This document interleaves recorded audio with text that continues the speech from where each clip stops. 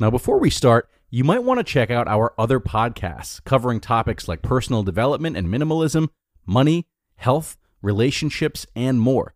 So to optimize your life in other areas, just search for Optimal Living Daily in your podcast app. Now, on to the show. This is Optimal Relationships Daily, episode 1944. The Thing That Retirees Regret the Most and How to Avoid It, by Mark Dennis of FinancialFinesse.com.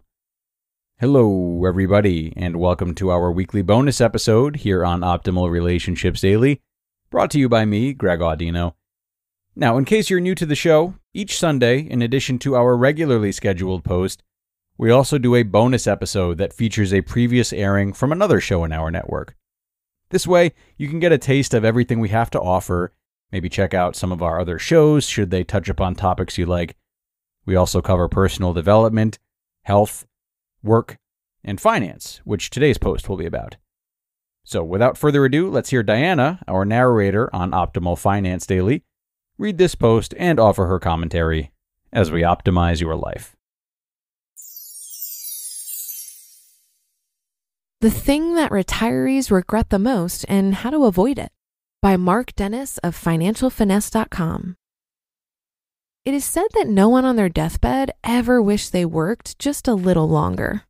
The same may not be said for U.S. retirees, however. Among average earners, Social Security payments are likely to make up more than half of their retirement income. The odds seem pretty good that more than a few of them wish they had worked a little longer, or at least waited longer before claiming their Social Security benefits. Maturity and Social Security. As a financial planner, I spend much of my time talking with people about their concerns regarding retirement. One of my favorite questions to ask is, at what age do you plan to claim your Social Security retirement benefit? More often than not, they tell me as soon as I can get it, which is age 62, unless you're a widow or a widower, then it can be as early as 60. While earlier may not always be better, they have plenty of company. As many as 57% of recent retirees choose to claim this benefit prior to full retirement age, locking themselves into a lifetime of 25 to 30% smaller Social Security payments. Claiming your Social Security early may turn out to be one of your biggest regrets in retirement. A recent study conducted by the National Bureau of Economic Research concluded that early Social Security claims are linked to increased likelihood of living in poverty in one's old age. Why do so many people willingly limit themselves to a smaller Social Security payment when they could be receiving so much more by waiting a few more years to claim? Oddly, only about 4% of retirees delay collecting Social Security beyond their full retirement age. Why people retire when they do? The reality is that people retire and claim Social Security retirement benefits for a variety of reasons. A combination of individual circumstances, knowledge, economic conditions, and even personal emotions influence our decisions about retirement. While some factors are largely uncontrollable, two of them, knowledge and emotion, are well within our ability to master. Employers downsize, family members require care, or our own declining health forces us to leave behind the world of work, company benefits, and steady paychecks. Not having sufficient emergency savings or a backup plan for retirement would be regrettable when these unforeseen events happen. What they regret. Our personal economics also can drive retirement decisions.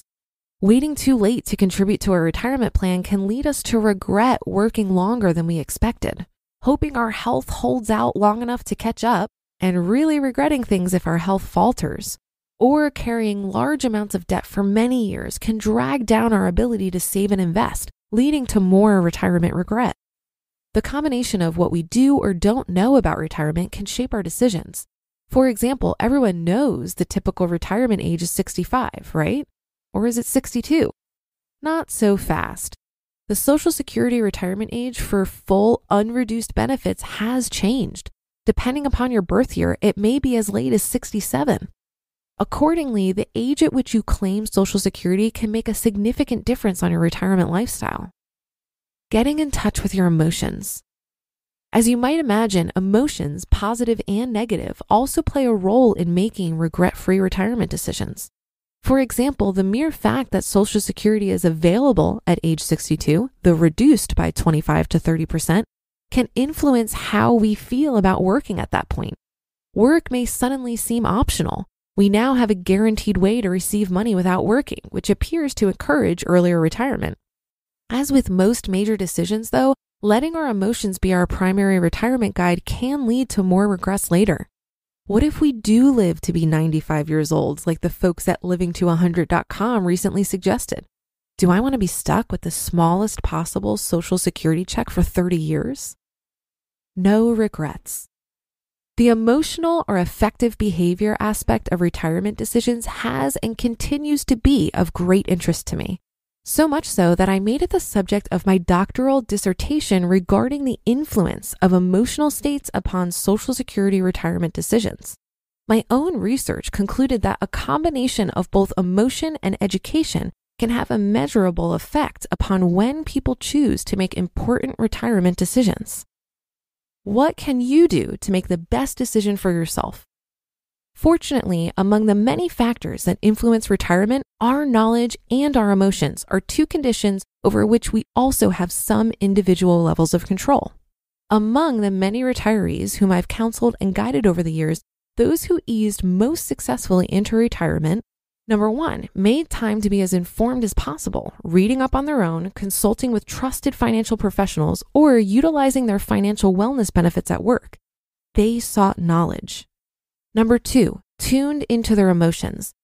I'm not going to get all touchy-feely, but it's critical to recognize when our feelings begin to overshadow our logic and lead us down decisional paths that may not be in our best long-term interest. The American Psychological Association encourages people to consider their psychological portfolios along with their financial portfolios when preparing for retirement. My financial planner colleague, Doug Spencer, also recently wrote about ways to be mentally prepared for retirement, which includes even more tips on how to fill your retirement with more memories and fewer regrets. You just listened to the post titled "The Thing That Retirees Regret the Most and How to Avoid It" by Mark Dennis of financialfinesse.com. This episode is brought to you by Regain Couples Therapy by BetterHelp.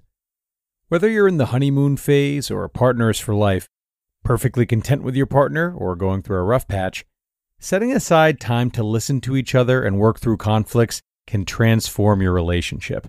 And I can tell you from experience that sometimes the best place to learn how to be the listener or communicator that your partner needs is in therapy. If your relationship is having ups and downs, or you simply want to work on yourselves together, consider giving Regain a try and see how your relationship can improve, no matter what stage you're at.